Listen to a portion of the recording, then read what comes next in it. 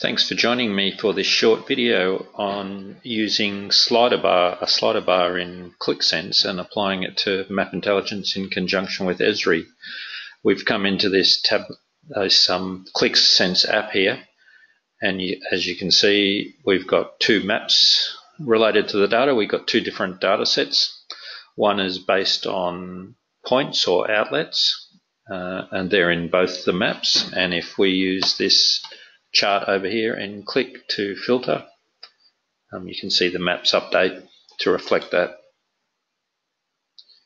So they're pretty responsive and very quick to do that. If I take that back off, we'll get all the data there. This other chart is related to the local government area. If we take that one, it'll just filter down to the LGA. You can see that LGA in the middle there. So if we turn the outlets back on, take the LGA off. The main thing I wanted to show you today was actually this slider bar that we've put in up the top here in Qlik, and using that in conjunction with the map to drive the map.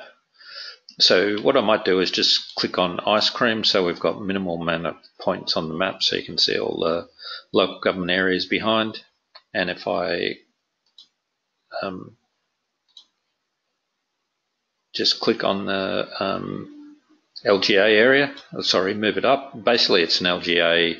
It's taking the LGAs based on a lower level and picking up and basically filtering out the ones below in the slider. So if I move up to the next one, you can see we're gradually filtering out the layers. I might just turn the outlets off so that's a little bit clearer.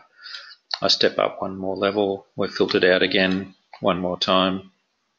You can see we're focusing in down to the higher and higher valued LGA areas.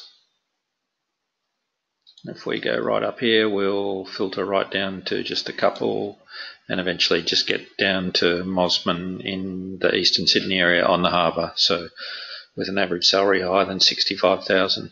And we can turn the outlets back on if we want to see how they are in relation to that, or else shift the slider back the other way and get our outlets back in. But as you can see, that slider applying filter Qlik, and it's certainly very fast and responsive on the map.